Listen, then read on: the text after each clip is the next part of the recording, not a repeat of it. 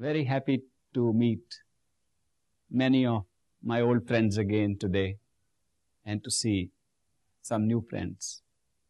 I hope you enjoyed Hope's slideshow on light and sound. Light and sound, vision and audition, seeing and hearing are the most important experiences of human beings. There is nothing more important than seeing and hearing. When we see and hear, we believe. Whatever we see and hear, we believe. If we see but do not hear, we do not fully believe. If we hear but do not see, we do not fully believe. But when we see and hear, we believe. So strong is the effect of these two perceptions, seeing and hearing, that they govern our entire belief system. We would believe nothing if these two faculties of consciousness were not available to us. Therefore, it is but natural to be moved by something that we can see and something that we can hear. We have other sense perceptions too. We can touch, we can taste, we can smell. But once we start using those three sense perceptions, we begin to confine ourselves to a material physical world, and we get testimony of the reality of a physical world through these five sense perceptions combined.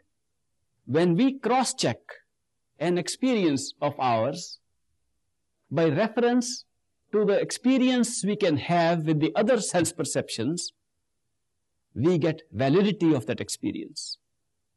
If I see this wire in my hand, I will not believe that this is a real wire. It could be an illusion, could be a three-dimensional projection.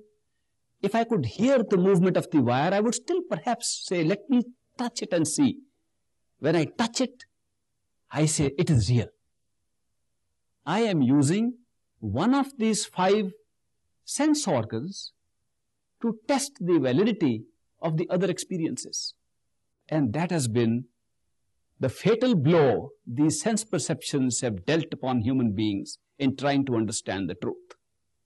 Because in trying to understand the truth, we relied upon sense perceptions which deceived us by making us believe that whatever we could perceive with sense perceptions must be real. And that is why we said this world is real, because we can touch it, taste it, smell it, in addition to seeing it and listening to it. These sense perceptions created the illusion of reality. Let us consider the experience of going to sleep, and in the sleep having a dream, and in the dream a strange awareness comes to us.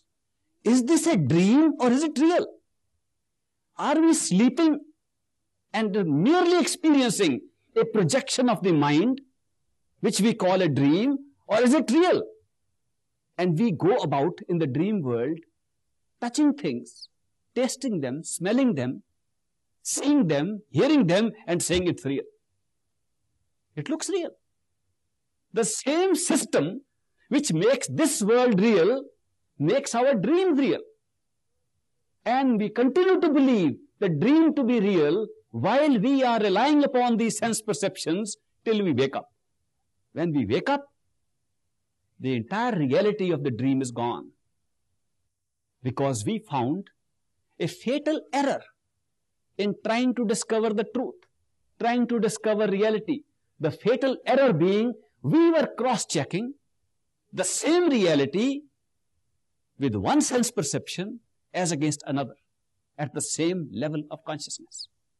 It did not occur to us that if the level of consciousness is the same, how can use of one or more organs of perception change that reality? If what we can see, we can also hear, it does not make it more real. It only means we are able to perceive it through more than one sense perception. If we can use all five sense perceptions to see, hear, touch, taste and smell the experiences around us, we take those experiences as real till we wake up. Therefore, if somebody who has real awareness of the dream state and the wakeful state is asked this question, what is the true test of whether your experience is real or illusion? His answer would be, the true test would be, if you wake up, you should find that you were the creator of that experience. If the experience is independent of you, it must be real. But if you wake up and you find that the people you saw, the things you saw, the world you saw has disappeared along with your dream, and in your wakeful state you can recall parts of that experience, you know it was a dream, it wasn't real. But can you say that before waking up? It is not possible to truly find the nature of a dream except when we wake up. Therefore, cross-reference to other perceptions of senses is not a reliable method for making an inquiry into the nature of reality or the nature of truth. The proper approach would be, is this the only level of consciousness that I can experience? Or is there a way of having a level of conscious experience which is more wakeful than the one I'm having now? If one can wake up to a higher level of consciousness, then one is in a position to judge whether the first experience was real or unreal. When I speak sometimes about the experiences of those who have woken up to higher levels of consciousness, this question is frequently put to me, how are you sure that what you describe as a higher level of consciousness is not merely a flight of fancy, a flight of imagination into a dream world? You talk of non-gravity existence, light bodies, bodies emitting lights, a world which does not require an external light source to be visible. You talk of telepathy as a normal means of communication. Are you sure these things are real? And you are not just making them up by suggestion, by reading too many books on this kind of literature? How do you know it is not your suggestion? It is real. I have no real answer to that question, except to put a counter question. I asked those people who put this question to me, do you go to sleep every night? And they said, of course we do. Everybody does. And I said, do you ever dream at night? They say, yes, we do. And I said, when you wake up in the morning, are you sure you are awake? They said, of course, there's no question about it. I said, what proof do you have that you are awake every morning? When you open your eyes, do you pinch your body? Do you call somebody, tell me, am I awake? Has anybody done that? When we wake in the morning, we know for certain, without any other testimony, that we are awake. We also know for certain, without any other testimony, that what happened earlier was only a dream and was not real. We also know without any further investigation that there is a big difference between the reality of the wakeful state and the fantasy we saw as a dream, though only a little while ago the dream looked as real as the wakeful state. The very fact of being awake brings into our consciousness the state in which we were before we went to sleep. A person wakes up in the morning and people around him say, you are still sleeping, you are dreaming. He'll believe no one. He'll believe his experience, that he is awake. Not the experience of opening his eyes and seeing the wakeful world. Not his experience of listening out and seeing if this is the same world. Not his experience of touching anything to say if it is the wakeful state. Not his experience of smelling and tasting the world to say he is awake. When a person wakes up in the morning in bed, the eyes are still closed. The position on the bed is identical as you went to sleep, and the person knows one is awake, without pinching oneself, without looking at anything, without opening the eyes. What happens? What happens to consciousness that it gives such a certainty of knowledge that there is no question about it, that you are awake. What is that experience? And every one of us have it every morning. It is not a unique experience mystics are having. It is an experience you cannot shut down. It comes to you every morning. When you wake up without any testimony, without proof, without argument, you know you are awake. What kind of experience is that? The answer is very simple. The answer is, you know you are awake because you remember you went to sleep. The link between a state of being in which you were before you slept comes back into memory, and that makes you awake. Supposing a person forgets. If a person wakes up in the morning and forgets that he went to sleep, he will never know he's awake. He will mix up the dream sequence with the wakeful sequence and never know which is real, which is unreal. Therefore, the truth of the matter is that we are so certain that we are awake now because we remember that we were in the same state yesterday before we went to sleep. It is the recollection of the previous state of being, the previous experience of being, the previous episodes, the very last moment when we went to bed and went to sleep. It is the recollection of that moment of previous wakefulness that gives us a total certain validity to the experience of wakefulness now. If we apply the same test to a higher state of wakefulness, then it should happen that by waking up to a higher level, we should be able to remember that we were there already. That what we thought was the wakeful state was an interposition of experiences very similar to the wakeful state, but not the wakeful state. Having many features common to the wakeful state, but not the wakeful state. Having many connections and relationships with the wakeful state, but not the wakeful state. For consider, when we go to sleep and dream, how do those dreams come about anyway? Do you know there is a connection between those dreams and the wakeful state? If I cannot have my wish fulfilled here, but the wish is there in the wakeful state, I go to sleep, I have it fulfilled in the dream. The dream sequence is being created by something that happened in the wakeful state. I frequently take an example, saying if a strong guy came and hit me, like Bob, sitting in front of me, a strong guy, muscular, and he gets mad at me, and he comes and hits me. I see that he's a strong guy, I can't hit him back. But I keep this in my consciousness. I try to forget it, but I can't forget it. I go to sleep at night. In the dream, I again see him and I am much stronger in the dream, so I hit him back. When I have a dream of hitting him back, it is not accidental. It is a reaction to what happened in the wakeful state. Therefore, dreams don't come about just like that. The dream pattern is being formed by experiences that occurred prior to the dream. They may have occurred in the wakeful state, they may have occurred in the previous dream, or in the dream prior to that. Thus was the hypothesis of reincarnation, karma, and paying off for what we did in the past and getting rewarded for what we did in the past come about. Because we could explain the dreams through past experiences, we felt if there was a higher wakeful state when we die and leave this physical body, maybe the experiences of this physical world, which we think is the wakeful physical state, may be based upon what happens when we are not in this body. When can we find out if this is true?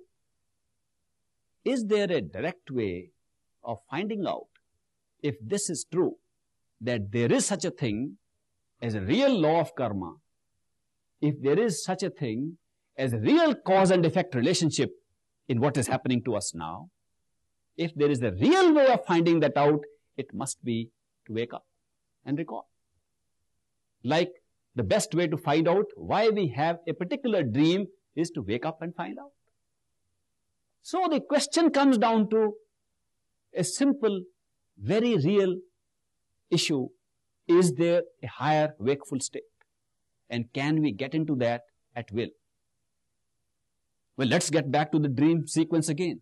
when we are sleeping and having a dream, can we wake up at will? The answer is no. We wake up when we wake up. We wake up when the sleep is complete. Similarly, the answer here is, can we really wake to a higher state? The answer is no. We wake to a higher state when we die. We wake to a higher state when this body has lived its life. But if we just wake up at the time when we die, how can we find out the truth of these statements? If somebody wants to wake up in the middle of his sleep, he can do it. But he needs some help. A person who goes to sleep and says, wake me up, I want to find out what happens if I am woken up in the middle of my sleep. He can do it.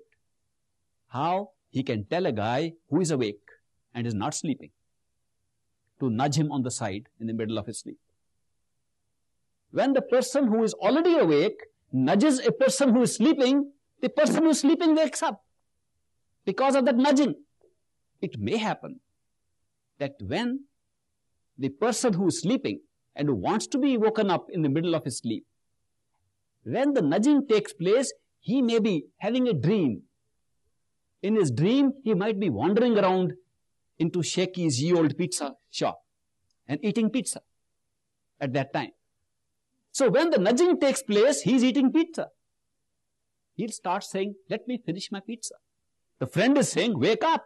Man, you told me to wake you up. Wake up. He says, let me finish my pizza. He says it so loudly that the sleeping body in which he's lying down in bed is saying, for these in sleep talking, let me finish my pizza.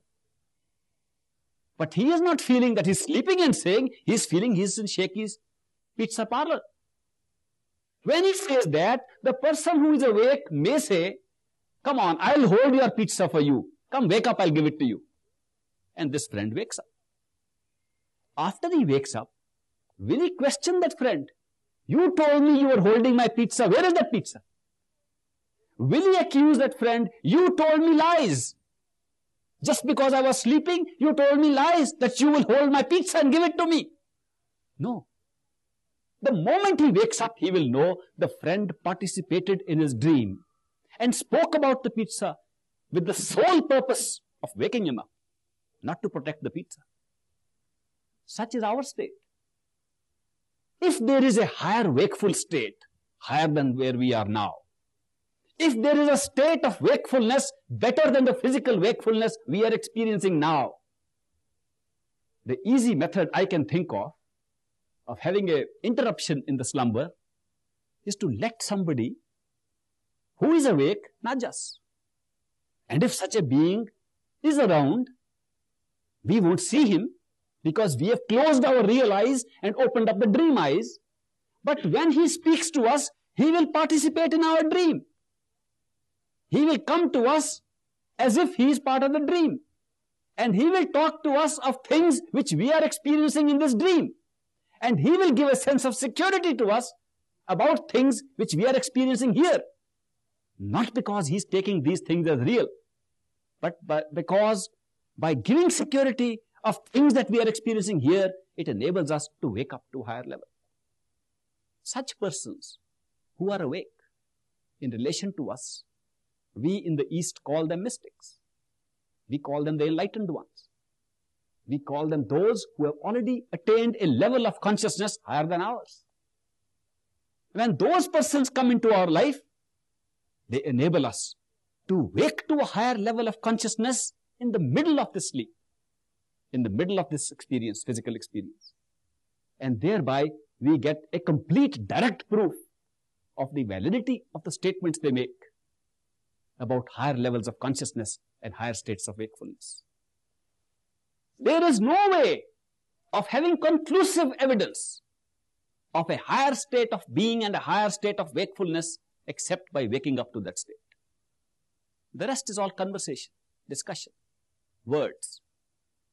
But actual waking to that higher state is the only conclusive evidence we can have that there is such a state. The beauty of this whole episode is that this ability to wake up is available to us when we are human. Every human being irrespective of caste, color, creed, nationality, location, age, has the ability to wake up. It is not confined to any select group. It is open to everybody. A small child of 4 years can do it. An old man of 100 years can do it. Anybody in between. From what I have said, it looks like the responsibility of nudging lies on somebody who is already awake. What can we do about it? We have forgotten if we set up a timetable, an alarm system. We have forgotten if we had a real friend whom we requested. In the middle of our sleep, wake us up. We don't remember. We are in the middle of this physical dream state. What do we do now? Is there something we can do in order either to recall that we had requested a friend to wake us up, or to give some indication to the friend that we want to wake up? Can we be restless and toss and turn in the bed in which we are sleeping, so that if there is a friend around, he can nudge us and say, now you were really restless, you didn't want to sleep anymore. Maybe you were having nightmares. It's good time to get up. So many of us in the physical life that we lead here have created nightmare experiences for ourselves. Wouldn't we like to wake up? What can we do? Is there something we can do? The answer these enlightened ones have given to us from time immemorial. Ever since they set foot upon this planet, ever since they have talked about this subject, ever since there is any record of these things, the answer they have given is, as human beings, you have the ability to seek. When you seek, you find. This ability of seeking as a human being is different from seeking instinctively on a program. What makes us a seeker? If you seek, you will find. If you knock, the door shall open. What makes you so unique to be able to seek and to be able to knock, to be able to find? What makes a human being a seeker of his own true status? What makes a human being a seeker of his wakeful state? What is that special characteristic which only human beings have and nothing else in creation has? Neither the animals, nor the fish, nor the fowl, nor the nature, nor particles, nor electrons, nor angels, nor gods. None of them has got that. Only human beings. What is that special quality which human beings alone have, which make them seekers? That special feature which makes us seekers is the experience of free will. Only a human being can say, shall I or shall I not? Should I or should I not? May I or may I not? This question of exercising an option to go this way or that way is not available to any other part of creation except a human being. This is the experience of free will. It is this experience of free will that makes a human being a seeker. Because then it looks like there is a choice to seek or not to seek. When you feel you have a choice, you become a seeker. The choice may be real or unreal is of no consequence. Because we do not know. If somebody told me that the decision you made after so much thought was already recorded in a book, kept in a special chamber, in a higher level of consciousness, called the Akashic Records, and you spent so much time thinking about it, and making up your mind, and then you came to the very conclusion that was recorded already as you will make, it will still make no difference and will still make me a seeker. Because I have been through the experience of seeking. I have been through the experience of feeling I had options, I had choices, I made my choice. Therefore, my experience will show that I did not follow the Akashic records. The records reported what I did. This experience of free will is what makes human beings unique. Because in the entire creation, as reported to us by the enlightened ones, there is no one else except the Creator who set up the whole show, who had the free will to set up what he liked, and a human being who thinks he can decide what he likes. What about angels and gods and people at higher levels of consciousness? Why can't they do it? They can't do it because they can see the future. If we could see the future, we would find we have no free will. If we could see our entire life in advance, we would find, what are we fretting and fuming about? What we will decide is already decided. We would have no experience of free will. It is the ignorance of a human being that gives him the experience of free will. It is the knowledge of the Creator that gives him free will. The difference is very subtle and very small. The difference is the Creator has set up the pattern, made the choices out of knowledge. What he is doing? He knows the whole thing, the whole pattern.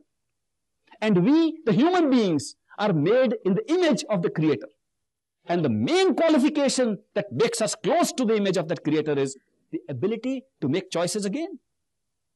But our choices look like choices because of our ignorance. We don't know what the choice is. We don't know what we have already decided. Therefore, it looks like we are making choices now. This feeling of free will, this illusion of free will is responsible for making human beings seekers. And when they seek, they find. Therefore, what can we do to interrupt the dream sequence we called wakefulness and find a higher level of wakefulness, a higher level of consciousness which makes this world look like a dream? What can we do? We can seek. And the more intense our seeking, the more restless we are in the higher world, and therefore more quickly we are awakened. Therefore, what is needed is very simple, an intensity of seeking. Does study of books help too much? Not really too much, because it can divert us from seeking. People who read too many books, they get diverted from seeking. Because seeking to be intense must be so concentrated that you have time for nothing else. The books take us into the intellectual fold, takes us into an intellectual pasture where we like to draw lines, make diagrams, where we like to analyze things, like to place things in classification. The human mind, operating through the intellectual process, is very fond of analysis. It will analyze anything you give it. It will analyze to such a point, it will forget what it is analyzing. You can try it. Give something to the human mind and keep on working on it with the human mind. After a while, you will find the human mind doesn't know why you started work at all in the first place. The analysis, the classification. So long as you can say there are 3 parts of this, you are fine. There used to be a professor in India. He excelled in this art of dividing everything into 3 parts. I heard him speak in big conferences. I heard him delivering commencement addresses in universities. And I never heard him miss this element. There are 3 ways of doing this. Then he would go. Sometimes he wouldn't even remember what the 3 ways are, but he would still start with 3 ways. Once I heard him making the astounding statement, there are 3 ways of looking at light. There is first the light. Secondly, there is the non-light. And thirdly, there is something that is neither light nor non-light. Even such a statement was accepted by people, accepted by the human mind because of the classification, the analysis. The human mind would like to analyze everything. Analysis means break up. Did you know that? You cannot analyze anything without breaking it up. The more you analyze, the more you break it up. When you break up, you don't see. Take a beautiful painting on the wall. You see the beauty in the painting. Cut it into pieces with a scissors, pair of scissors, into small pieces, 1-inch squares. Heap them on a table and see the pieces over and over again. You never see the beauty. The painting is still there. Nothing has happened to the painting except you have cut it out into small pieces. If we want to see the reality of life, the reality of consciousness, the reality of how we are experiencing life, the reality of what we can experience, what are beyond these physical limitations, and we start cutting it up, we'll never find out. Intellect, therefore, by its very nature of relying so heavily upon analysis, places a limitation upon itself and cannot investigate truth. The more we get into the intellectual process, the less we know about the truth. Ultimately, the intellect becomes a burden upon us. It sets grooves for us. When we go through an intellectual process, what is logical becomes groovy for us. I don't know if the word is correct, groovy. But actually it does turn us groovy. Because the intellectual logic which we have once seen, that makes sense. Why does it make sense? Because it is logical. That becomes a groove. It's very difficult to get out of it. Our openness, our ability to see truth as it comes is lost in the process of adopting a groove because it was logical. Truth may not be logical at all. Why do we presume that truth must be logical? When we examine truth, when we examine experience around us, again and again, we come to the conclusion it is not logical. The mind wants things to be logical. The mind will accept only that truth which is logical. The moment it is not logical, it will throw it away. No, that's not acceptable. It's not logical. Doesn't make sense. There are some things happening to us which are never logical. Let me recount some of them for you. Intuition. The intuitive hunch, the sudden flash of knowing something that comes is totally illogical. The very reason we call it intuitive is because it is illogical. If it was logical, we would not call it intuition. We would call it an intellectual process of reasoning. Reasoning differs from intuition because intuitive knowledge is irrational. It's not reasonable. It's not reasoned. But we know it's real. We have all had that experience of a sudden knowing. We know it's true. Somebody says, how do you know? I don't know how. How did you come to know? I don't know how I came to know. When did you come to know? I don't even know that. But I know it. I know it's true. What happens to that kind of knowing? Because it is illogical, because it does not follow the laws of cause and effect, therefore the mind quickly takes over and rejects it and throws it out and conducts our life in the logical process, not even relying on the knowledge that we got intuitively. We throw intuitive knowledge into the waste paper basket, into the garbage can, merely because it is not logical. Let me give you another example. The experience of love. Love as an experience of such concern for somebody else, of so much awareness of somebody else that you forget yourself. Not love as an ego trip. I love you, not that kind. The love in which I is forgotten because of the insistence of you in your awareness. When love comes, it comes so suddenly. It's not planned. There's no rationality behind it. It's illogical. When the experience of love comes, it's illogical. What do we do with it? We reject it. The mind quickly takes over and puts all the questions which are logical. Is it real? Are you sure? Do you have any doubt about it? Maybe it's not real. There it is. The love is thrown into the garbage can. Take the third example. Experience of beauty. When you experience something beautiful and joyful, it's an illogical experience. There's no intellectual basis for that. Now try and reason. I looked out of my window and I saw such a beautiful sight in the morning. And then I put my mind to work and say, why was it beautiful? Was it because of the skyline, because of the trees, because of the buildings? The beauty is lost in the process of analysis. I have lost it before I knew it. Therefore, we are having constantly experiences in consciousness as part of human experiences, which are being rejected by us merely because of our over-reliance upon the intellect and upon the logical process. Are we not doing a disservice to ourselves? Which part of us gets intuition, love, beauty, joy, and which part of us gets reasoning, sense perceptions, logical sequences? Did you know there are two parts? Did you know there are two distinct parts in human consciousness? But they are knotted up so closely, they look like the same. One part is called the human mind. I'm using Eastern terminology. You can call it intellect. One part is called the human mind or the intellectual mind. The other part is called the human soul or the spirit. The human mind is responsible for logic, sense perceptions, and all activities of consciousness in time and space. The human soul is responsible for love, intuition, joy, beauty, all experiences out of time and space. Did you notice that even for the smallest sense perception, you need time?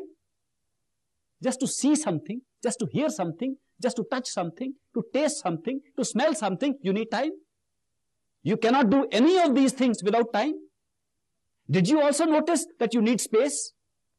That if time and space was not there, you could do none of these things? Did you notice that to have a thought, you need time? Even the smallest thought? Did you know that to have a logical sequence, you need time? Did you know that there can be no logic without time and space? Did you know to accept perceptions in time and space, and to accept logic and thought and reasoning in time and space, you need cause and effect relationship? Did you know if you cannot connect cause and effect, all these are thrown out as of no consequence? Did you know that the human mind cannot perform except in time, space, causation framework? Take this framework away, the human mind fails. Ever observed it? Sense perceptions, logic, reasoning, thinking, these cannot take place except in a framework of time, space, and causation. Take this framework away, the mental faculties finish. And did you know that the spiritual functions of a human being, which come from the soul, love, intuition, beauty, joy, do not need this bit. Time, space, causation framework. Did you know when you have the experience of intuition, it takes no time at all? Not even a billionth part of a nanosecond. It was not there and then it is there. There is no time sequence that you take to get intuition. Did you know the experience of love has never taken place in time? It just occurs without time. Did you know the experience of beauty and aesthetics is timeless?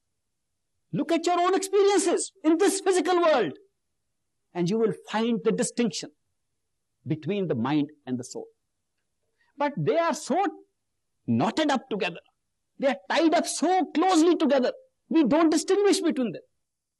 Somebody says, I want to speak with my soul. And he closes his eyes and still speaks with the mind. Somebody says, I have heard a message in my spirit. And he listens to the sounds of words in his head and thinks that's the message on the spirit. It's all mind. Why is it mind? Because it takes time. Whatever takes time must be mind. Therefore, when we use language for communication, there is no way except to use mind. Therefore, language is a great barrier to discovery of truth. I am speaking to you in words, in language. And I am confessing that this mode of communication is itself a barrier to discovery of truth. If we want to really discover truth, we must find some kind of a language that does not use words. Certainly not the spoken and written words. That language which can transmit truth must be a language that is unspoken, unwritten. What is love? It's a language. It's not spoken and not written. The moment you speak, it becomes a mental language. People pray. They pray in language. When they speak, when their prayer is not yet spoken, it's a true prayer. When they speak out, it becomes a mental letter addressed to the Lord. And when they wait for an answer, it does not remain a prayer, it becomes correspondence. Therefore, the true communication is beyond language. And the reason is very simple. Language consists of words which are merely phonetic sounds, symbols of experiences we have had. And we use those phonetic symbols to relate to those experiences. And then we use those phonetic symbols thinking others are also understanding the same experiences. It doesn't even occur to us that the experience we individually have had with every word we use in our language is different, unique, and separate from the experience anybody else has had with the same words. I take a simple example. A child grows up and is taught the word chair. The first chair the child will see, and we call it chair, The child thinks that's the chair. If it's a big chair with a high back, the child's mind accepts chair as a big thing with a high back. If that child were not to see any other chair and speak as a grown-up to another person who has only seen small chairs, he say, I have a chair, he'll mean the high back, without using any other word. The other person will think this child is speaking about a low chair. Other person has never seen the high chair. The word chair does not convey anything except the sound of this word chair, what it meant to one person and what it meant to another person. When we repeat the words and associate it with more than one chair, the definition becomes larger and larger. But the truth remains, there are no two people who have seen the same chairs. Therefore, no two people can refer to the same experience by using the word chair. It's not possible. But this is a simple example I am taking of chair. Take example of things like love, jealousy, abstract notions, God, creation, consciousness, higher consciousness. When you come to such words, they mean totally different things to different people.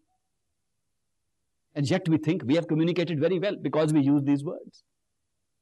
The words made a logical sense to the speaker, so he presumes it is making logical sense to the listener, in the sense in which he is speaking. The listener is listening to the words and creates his own logic and thinks this is what the speaker is saying, and the two are apart. Therefore, language is a very poor medium if you want to communicate truth. Truth is a communication without language, without the mental apparatus of analysis. Truth comes when we are ready for it without language. When we can share an experience in an identity of oneness, truth can be experienced. Supposing two flames want to communicate and they join together and become one flame, they have truly communicated. Because the experience of the flame is the same, identical. There's no communication required. One flame does not have to tell the other flame how it burns, how bright it is. When the two become one, communication is established. So is it true with the human spirit, with consciousness. If consciousness has to communicate, it must be one.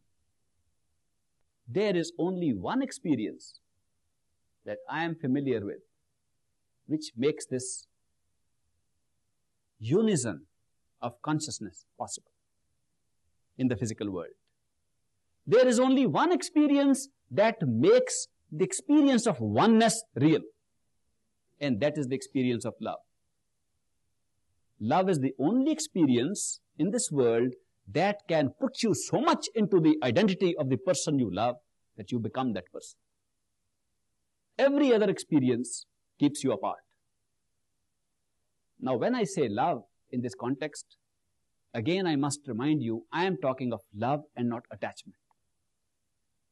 Because attachments also are called love in this world. And we speak this truth every day. Oneness. Ultimately, there's only oneness. As you rise higher, you discover oneness. Nobody bothers to question, are we going into a state of loneliness? Because oneness must mean loneliness. You can't help it.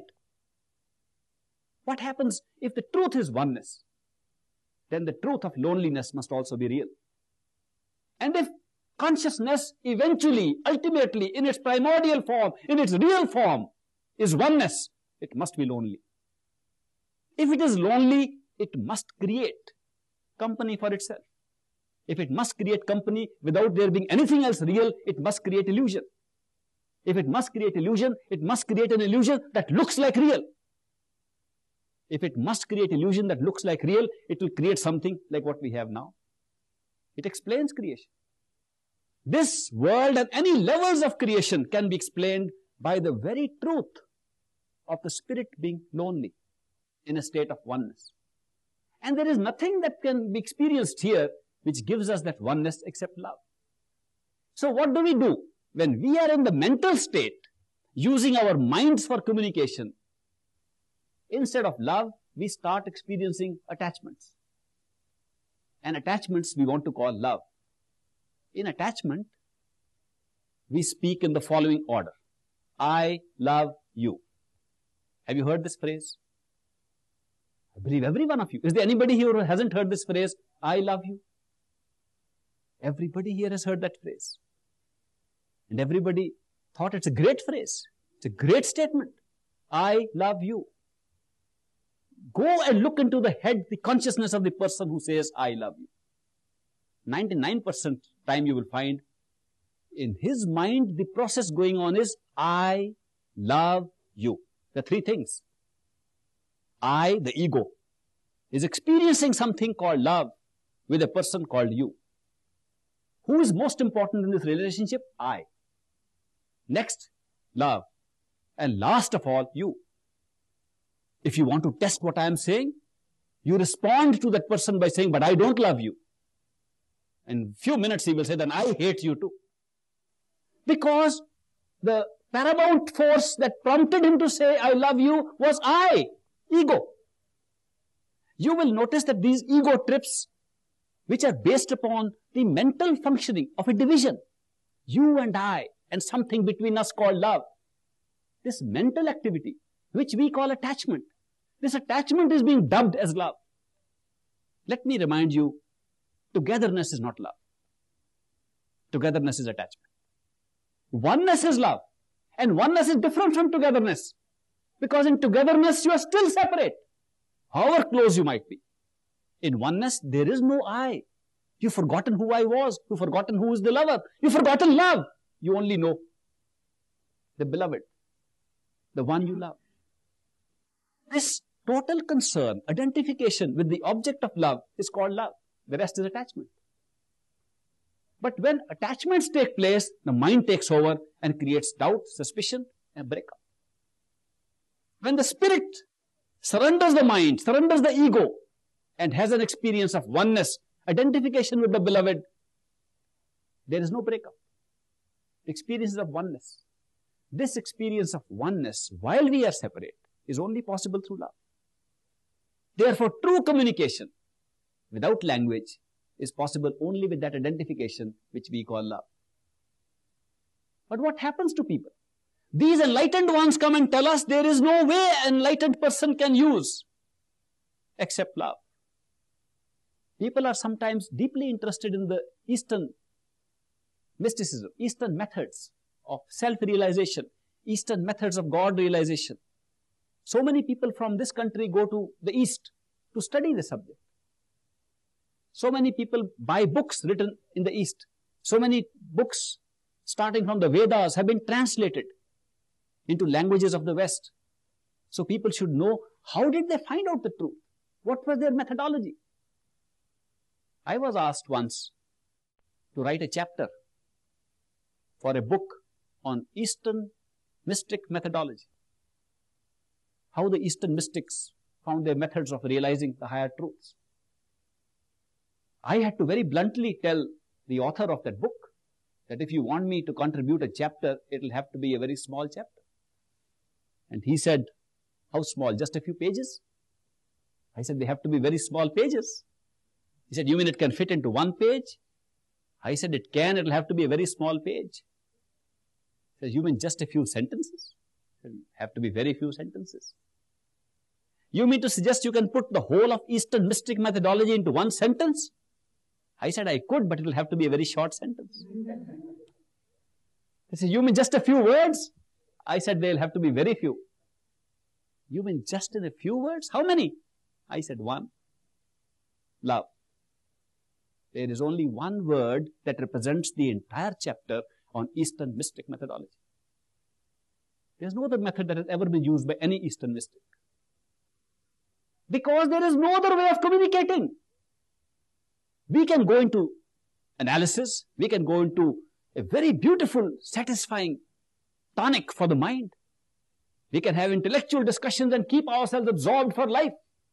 It doesn't give us any insight into truth. It does not give us the wakeful experience. It does not tell us what is in store for us in higher consciousness. It makes us experts in words. It does not tell us what is real. Love is the only experience which makes us truly awake to a higher level of consciousness, because that is true communication. Therefore, the Eastern mystics, when we come in contact with them, they may say many things. That is like telling us that they will hold the pizza for us. The object is not to do that. The object is to generate that oneness which makes us awakened to our own higher reality.